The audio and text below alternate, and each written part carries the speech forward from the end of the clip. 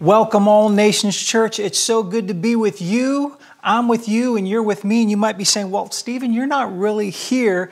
Yes, I am. Have you ever seen couples that get together and they're physically in the same room and they seem like they're together, but we all know they're really not together. There's a lot of discord among them and they're just not knit together in love. Well, Paul wrote a letter to the Philippians and he said to them, he said, you know what? He said, even though I'm not physically with you, he said, you guys are in my heart and I'm with you. And I believe, God, that Pam and I, we are in your hearts as you are in our hearts. We are knit together in the family of God, in the love of God, and it's so good to be with you today. Let's pray and ask the Holy Spirit just to help us learn from the Word of God. Precious Holy Spirit, right now we just ask that you breathe on the Word of our Heavenly Father and that you speak life into us, that you give us direction, you lift us up, you give us help and hope. Download it from heaven. Your kingdom come, your will be done here on earth as it is in heaven. In Jesus' name, amen. Praise God. One day a little boy was overheard saying, Lord, if you cannot make me a better boy, don't worry about it. I'm having a real good time just like I am. Well, folks, you and I, we may be having a good time or maybe you're having one of the worst times of your life, but I want to tell you this, God's prevailing truth is that God has a great plan for your life. I believe that with all my heart. One of my favorite scriptures, Jeremiah 29:11, God says, I know my thoughts for you, thoughts to prosper you, bless you, and to have good plans for you. Not bad plans, but good plans for your life. So we're going to continue our series. This is part 2 of the No Fear Here series. Remember, no fear here isn't necessarily just an accounting or an assessment of what you got. Well, there's no fear here, but rather basically putting up a statement. Hey, no fear allowed here. No fear, right? And that's what we're doing spiritually in your life and my life. We're saying no fear here.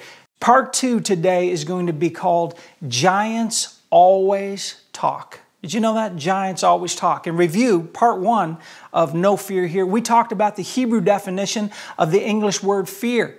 And we learned from Dr. Frank Seekins that the word picture is the hand you see. The hand you see will the hand be the hand that you're in awe of. So if you see God's wonderful hand coming, there's an awesome feeling that He's going to provide for you. He's going to take care of you. He's going to direct you. He's going to watch over you. He's going to shelter you. He's going to heal you. He's going to deliver you and save you. But if you see the hand of the enemy coming, there's an awful feeling. There's an awful feeling because he's the one that's going to steal, kill, and destroy. So that's what we learned in part 1 of No Fear Here. Today, as we talk about the giants always talk, let me give you an introduction here. God tells us that we're to fear not. In fact, He says, be anxious for nothing or fear not over 365 times throughout His Word. I believe that God's given us more than one command a day so that we know that we're to walk fearless. Faith-filled, but fearless. Fear has always been the obstacle of creativity, peace, progress, and innovation. World influencers, inventors, and leaders have said throughout the years that fear is the major obstacle to forward motion, to success. Henry Ford, the great automobile manufacturer, he said this, one of the great discoveries a man makes is to find he can do whatever he is afraid he could not do.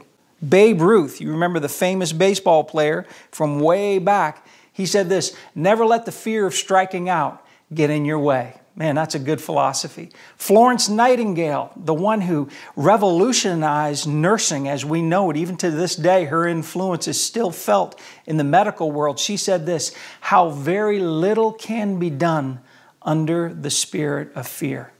If we change our thinking, we will change how we feel. If we try and change our feelings, we're going to spend a lifetime trying to run from our thinking. Simply put, behavior follows belief.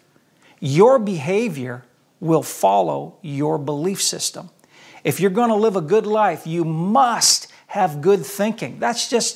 It's mandatory. The enemy knows this, and so he wages a war against your mind. His number one weapon of choice, what is it? Fear. Fearful thinking is common thinking. Fearless thinking is uncommon thinking. Fear shows up like a giant. It's big, ugly, scary, hairy, armed with weapons, dark and menacing, and yes, talking. Giants always talk. The fear giant will always talk. You know, whether it was Hitler back in World War II or a deadly disease, whether it's the coronavirus, whether it's poverty, an abusive husband, or a terrible storm, fear giants talk. Fear always talks. Do you remember David and Goliath? In 1 Samuel 17, it's one of my favorite stories. I know it's a favorite with a lot of children in church. But in 1 Samuel 17, we have the famous story of Israel facing the Philistines, a fearsome enemy. They send out their champion Goliath every day for 40 days, and he's taunting, intimidating Israel, and everyone is terrified until a little shepherd boy shows up in the camp who's supposed to be delivering cheese to his brothers and to the king. He shows up with just his slingshot and his faith. And what happens? 10 feet of ugly, talking about the towering terror of that giant, meets a small faith-filled teenager. Man, teenagers, they can take over the land. And David, this little teenager, he runs up against Mr. Giant in the name of the Lord God Jehovah. And you know what? Even though giants talk, faith talks bigger and better. And you know the end of that story. David ended up slinging his first stone, taking that giant down, and ended up killing him, and ended up being a big championship for Israel that day as they won the land. So where did fear come from? Where did this whole thing start? Well, you know, if you want to learn about something, and you have to go back to the origin of it, or the first mention in God's Word. So where do we first hear about fear? Well, we go way back to Genesis, the very beginning, when God created everything that ever was. And He's made all the animals, and He's made everything. And Adam and God kind of create this little father-son business, and they're naming Adam. God would make something, He'd bring it to Adam, and Adam would get to name it, destine it. Well, that's a long neck. That's a giraffe, we're going to call it. And so then God, He's looking for a mate for Adam. He said, it's not good for Adam to be alone. Even though he's got all these critters, he needs somebody like him that he can hang out with, and they can be in agreement. And so God takes a rib out of Adam, and He forms Eve, makes a beautiful, beautiful woman, and He brings it to Adam, and Adam calls her Eve. And we have the Garden of Eden. Everybody's happy. I mean, they're a little bit naked, but everybody's happy. There's no shame. There's no fear. It's beautiful. It's wonderful. And we pick up our story, learning about where fear came from in Genesis 3. And let's start at verse 1. Now the serpent was more crafty, subtle, skilled in deceit. Remember that. The serpent was skilled in deceit than any living creature of the field which the Lord God had made. And the serpent said to the woman, can it really be that God has said you shall not eat from any tree of the garden? Isn't that funny how the enemy never changes his tactic? He did the same thing to Jesus in the wilderness. Did God really say this? Didn't God say this? Always taking God's word and putting a question mark after it and trying to sow a seed of discrepancy, a seed of wonder, and a seed of, is it really true about the truth? So we know after that, Eve, she gets lured by the enemy to take from the fruit of that tree that she's not supposed to, the tree of knowledge of good and evil. And then she turns around and gives the fruit to Adam, who readily takes it from his wife, and he eats of it. Well, then we know what happens. Instantly, they have knowledge that they are naked. Well, they always were naked. What happened? The glory of God lifted off their life. The beauty of God left our grandparents in the Garden of Eden, and suddenly they perceive that they're naked, and they try to cover it with leaves. They try to cover it with a fake representation of God's glory. We pick up the story here in verse 8 of chapter 3. And it says, and they heard, our grandparents heard the sound of the Lord walking in the garden in the cool of the day, like God always did. So the man and his wife hid and kept themselves hidden from the presence of the Lord God among the trees of the garden. I just want to interrupt this for a second. Isn't this strange? We know that Psalm 16 says, in the presence of the Lord, there's fullness of joy. God's joy. There's righteous, there's beauty at His right hand. There's pleasures forevermore. There's the Garden of Eden in the presence of the Lord. And they are running from the very thing they want. Because you see, when you believe a lie and you get motivated by that fear, you run from the presence of God. You end up, when you make a mistake, you end up trying to avoid God. And here they are trying to hide themselves from the presence of God. And verse 9, but the Lord called to Adam and he said, where are you? It's not that God didn't know where he was. I think he was asking a question, trying to ask Adam, do you know where you are? Do you know how far you've fallen? Do you know you're outside the glory of God now? Verse 10, Adam says this, he says, I heard the sound of you walking in the garden and I was afraid. It's the first mention of fear in the Word of God. He says, I was afraid. See, he had a perverted, twisted view of God's hand. God's hand is always willing to save, to redeem, to restore. But he had a twisted view of the hand of God, and he bought into the enemy's lie and saw himself through his shame lens. He saw himself through his fear, and it corrupted his identity, and he was on the run from God. He said, I was afraid because I was naked. I wasn't covered. I hid myself. Can you imagine? Isn't that the way we feel? We feel afraid when we feel uncovered. We feel afraid when we feel vulnerable, when we're ashamed, when we feel mocked, when we feel like somebody's talking behind our back. A fear can come in, and then after that, you get this anger. For the first time in humanity, we see self-protection kick in, trying to cover up, trying to lessen the vulnerability.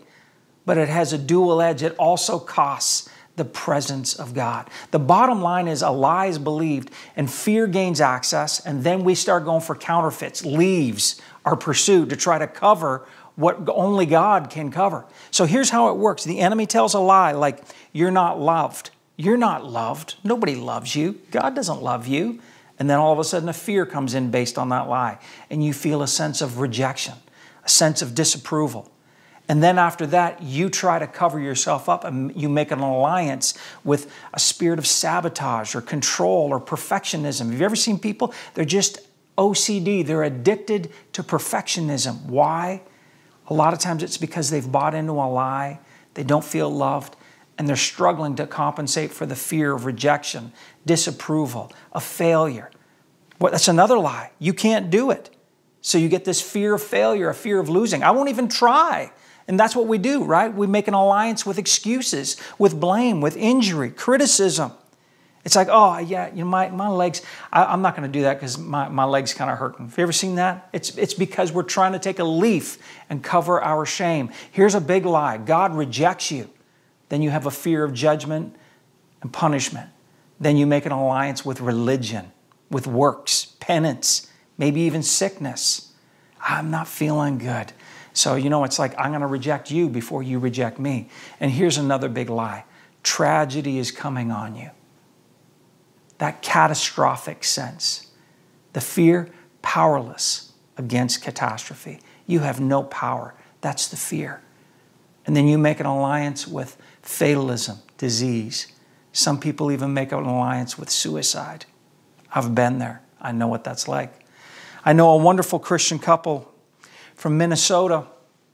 They have a great son, an amazing athlete, very good looking, very smart, accomplished at school, liked by everybody, and I mean everybody. But a lie got into his thinking, a catastrophic mindset. And it was a worry about his future. And a sense of impending doom was allowed access to his life. And he didn't know how to deal with the stress. He felt anxiety overwhelming him. So to counterbalance those feelings, he made an alliance in his mind and in his thoughts with a sense of self-destruction, fatalism. That's just the way it's going to be. One day his parents came home to find him hanging. He committed suicide.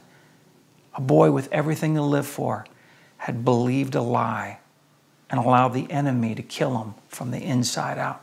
Worry comes from an old English word meaning to strangle like a wolf strangles its prey. My friend, the enemy wants to strangle you and me. Mark Twain said this. He said, I've had a lot of worries in my life, most of which have never happened. Isn't that the way of it? A lot of the things that we worry and we stress about and the things that we care about, a lot of those things never, ever come to pass. If faith moves mountains, then fear grows mountains. If faith moves mountains, then fear grows mountains, it grows problems, and it grows the giant that we don't want, right?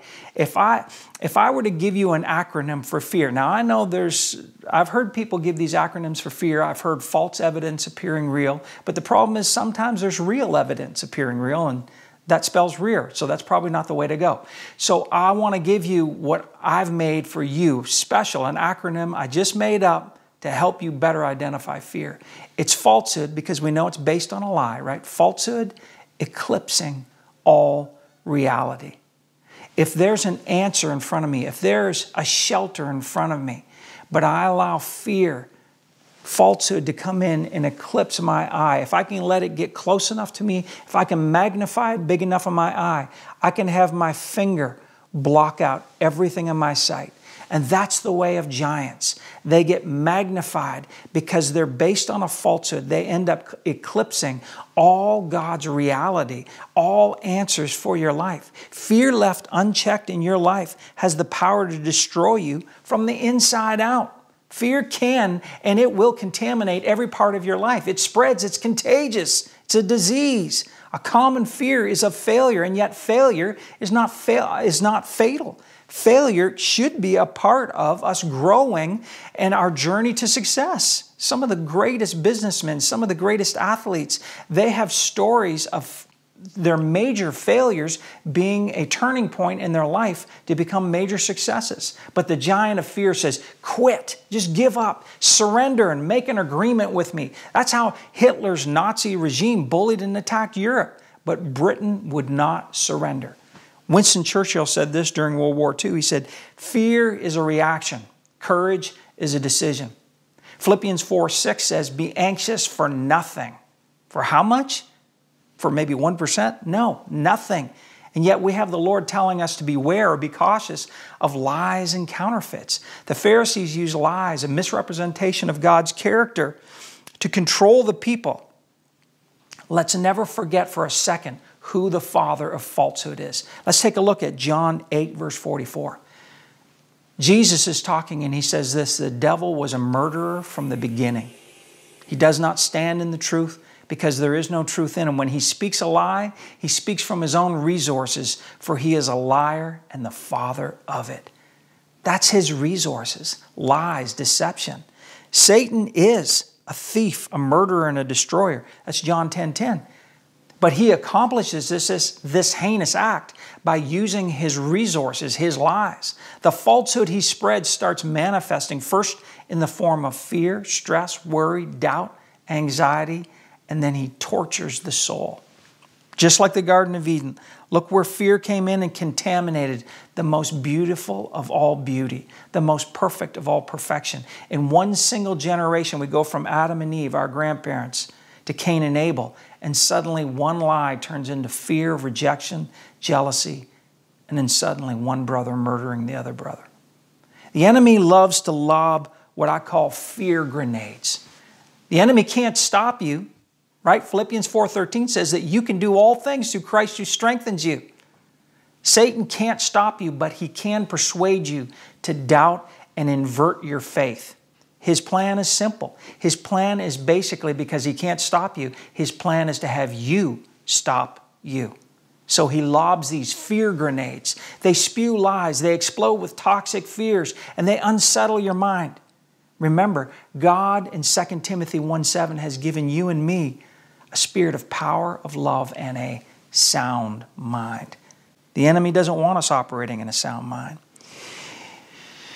You're having a great week. You're feeling confident. You're hopeful. Suddenly a phone call comes in, a text message, a worried thought, maybe even just an angry look from somebody, a neighbor, and doubt explodes in your heart. Remember what happens, right? Falsehood eclipsing. I got the wrong eye. Falsehood eclipsing all reality, and boom, there is that fear grenade. Falsehood eclipsing all reality. You get a text message. Dad, this is happening. Falsehood eclipsing all reality. You get a little sticky note from the boss. Falsehood eclipsing all reality. The doctor says, hey, I need to see you next week. Falsehood eclipsing all reality. When we get our eyes off of God's hand and onto the enemy's hand, man, he can torment us. Maybe it's only me who gets these fear bombs dropped on them. Nope, it's common. Well, how come I feel like I'm the only one? See, that's the devil's strategy. Isolation. Divide and conquer. Jesus even said about the enemy, he knows this strategy, divide and conquer. His house is not divided. He's got a strategy against God's people, but he tries to inflict that on you, divide and conquer. Do you know how many people, men, who lay in bed trying to get a good night's sleep, worried, fretting, agonizing over what to do, which way to go, what's happening with my son, what's happening with my daughter, oh, my grandchildren, what about my future, what about my retirement, what about my job, I just lost my job. Falsehood, right? Eclipsing all reality. You're looking at the lie and it's right up in your eye and all you know is the torment of fear. It is said that the most abused people would rather live in a known hell than an unknown heaven. The enemy's tricked us. He's tricked us into fearing the unknown. Nothing can terrorize a person. You can imagine that? Unknown. Nothing. Like not even the truth, just a false reality can torment people. It's because these fear grenades blow up from the inside out, just like that beautiful young man in Minnesota, blowing up from the inside out and actually destroying his thoughts and his life. So where's your covering? You got to have a defense. Philippians 4:7 says this, and God's peace, just say that, God's peace, which transcends all understanding, shall mount a guard over your heart and your mind in Christ Jesus. You and me, we got to stay in Christ Jesus. God saw our covering ripped away in the Garden of Eden, and He saw our vulnerability. And it may seem normal to us because we've been born into this world of corruption, but it's not acceptable to God. It's not acceptable to love, and fear is always unacceptable to love. You see, we are not entitled to our own definition of love in the presence of truth, and that's a good thing. Love never considers fear normal, acceptable, even tolerable. Love, we learn from 1 John 4, expels fear, throws fear out. My friends, love never ever shows fear any kind of concession or understanding. When I was a boy, I remember 8 and 9, I remember going out in the summertime where my grandmother lived on the East Coast. I remember going out in the lobster fishing boats on the Atlantic Ocean. And I want to tell you something, man, if you've never seen waves, like if you're in one of those fishing boats and you're in the trough between the waves on a big storm in the Atlantic Ocean, it's crazy. It's wild. And I remember just the fearful, awesome sense of being in those gigantic Atlantic waves and being in this fishing boat. And the waves, sometimes the boat would come down off a huge wave that would be 12, 15 feet. And as it would hit the bottom of the trough, the next wave would come right up over the bow. And it was a fearsome thing. It was an amazing, overwhelming thing. Well, I want to take you to a little story about Jesus and His disciples when they're crossing the Lake of Galilee. We pick up the story here in Matthew 8, 24 through to 26. And suddenly, behold, there arose a violent storm on the sea, so that the boat was being covered up by the waves, just like I said, going down, and man, it's so big the waves are coming right over the bow of the boat. But check it out. Look at this next little line. But Jesus was asleep. Oh, I love it.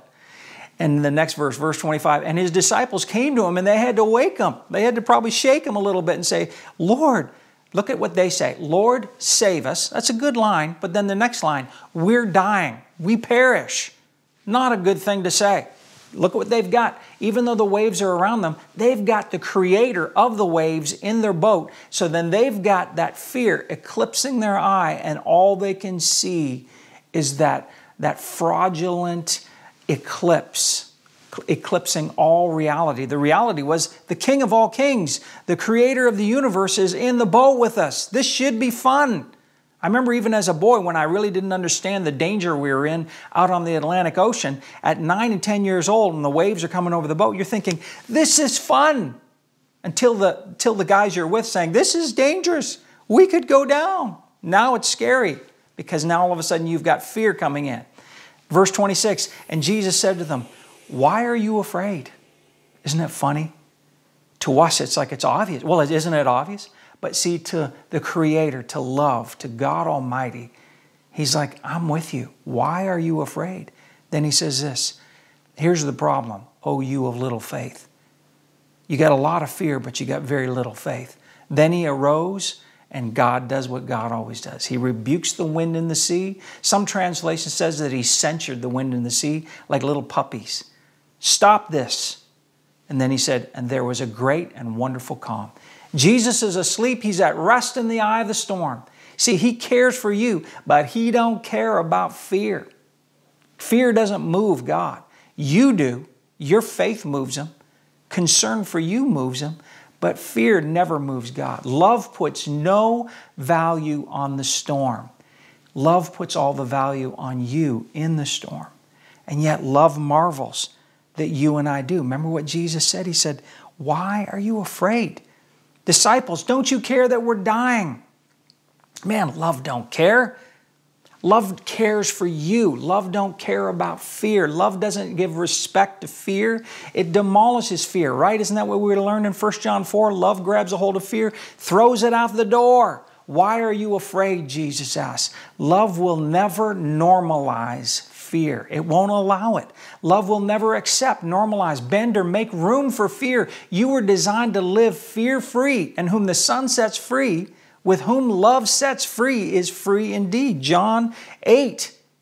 2 Timothy 1:7 says this, for God has not given us a spirit of fear, but of power, of love, and of a sound mind. Fear is a spiritual problem that takes advantage of situational occurrences like storms, bad news, bills, doctor reports, armies, and yes, those fear giants. But the answer always remains the same. It's a spiritual answer to a spiritual problem. That's what it's got to be, because fear is a spiritual problem. Isn't that what we read? 2 Timothy 1, the spirit of fear. The spirit of fear, for God has not given us a spirit of fear. The answer always remains the same. It's a spiritual answer to a spiritual problem. The gift of power, love, and a sound mind. It's threefold. God's power, His love, and the mind of Christ. The thoughts that come from God above through His Word. Fear is evil. The lies of your storm, the lies that your giant would yell, they're evil. Quit making deals with fear. Sanctifying your fears and making them out like somehow they're a hidden blessing from God, it's not going to work. That leaf that you're trying to pull over your shame and your nakedness, it's not going to work. It's not going to take the anxiety away. You have to deal with the root of the problem and trying to lie to yourself that somehow these fears are a blessing from God. That may give you a temporary relief, but it entrenches the deception. You cannot make peace with fear and anxiety. They're not meant to keep you humble, my friend. That's garbage thinking. The enemy laughs at you adopting that dysfunctional thinking. You don't learn from your fears. You learn from God, the Father. You learn from wisdom. Don't take counsel from your fears. Don't make decisions based on your fears. Say no to fear. You can be fearless and faith-filled. No fear here. Remember, the God of peace, which transcends all understanding, shall mount a guard over your heart and mind in Christ Jesus. Let's pray. Father God, we exercise the gift of your power, your love, and your sound mind that you have given us. Lord, we repent of any agreement that we might have made with the spirit of fear. Forgive us. Forgive me, Lord. We lay down and renounce all worry, all anxiety, all fear right here at the cross, the place of your great victory, Jesus. And in its place, in place of the fear, we receive your love. We receive your power. We just don't leave an empty place in our heart where fear was, but we receive you, Lord. We receive your power, your love, and we declare that we have the mind of Christ. That means we've set our thoughts on the things above, on your word, on your promises, on your victory. All of this we pray in the name of Jesus. Amen. You know what? I want to hear your story of how God has set you free from stress and worry. Please go to our website or our Facebook page and message us your story. What God has done for you will encourage others, so please don't be afraid, right, to tell the good news. God loves you. You can go to All Nations website at allnations.ca or to All Nations Facebook page. We want to hear from you. God bless you.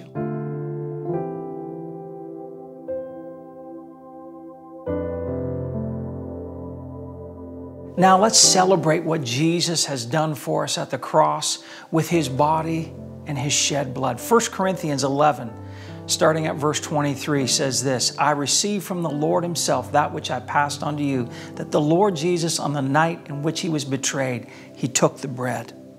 Here we have the bread, the body of Christ that was broken for us. And it says, and when He had given thanks, Jesus, He broke it and He said, take this, my body, which is offered as a sacrifice for you. Do this in affectionate remembrance of me. Hold the bread and just say, Father, I thank you for the body of Jesus.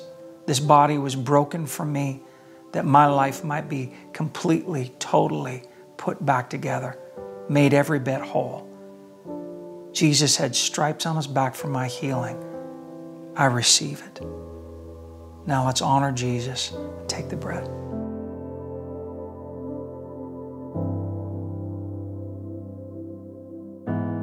Verse 25, in the same manner after the supper, Jesus took the cup, saying, this cup is the new covenant, ratified and established in my blood. Do this as often as you drink it. He said, do this as often as you drink it, affectionately calling me to remembrance. For every time you eat this bread and drink this cup, you are symbolically proclaiming the fact of the Lord's death until He comes again. Jesus, we thank you for your shed blood. This is proof that we've been redeemed from the curse of the law.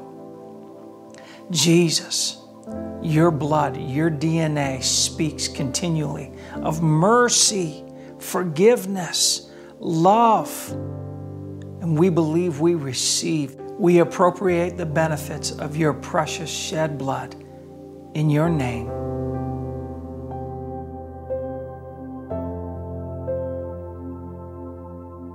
Now let's stand and let's worship the Lord in a song of praise.